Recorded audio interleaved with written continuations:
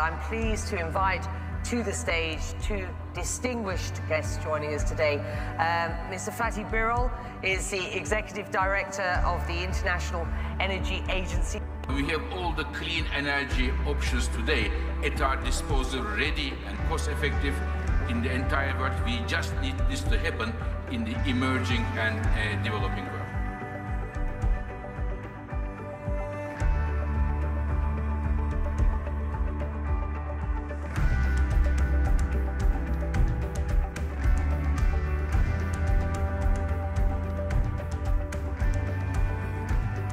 We call energy efficiency as the first fuel.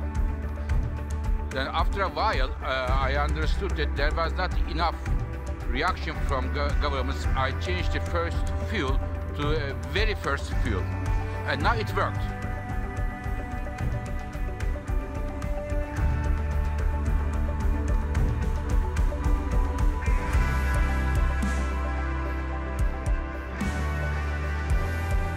So emissions don't have a passport. So it is, even for selfish reasons, very important for the developed countries to support the developing countries having the access to clean energy technologies, just for selfish reasons.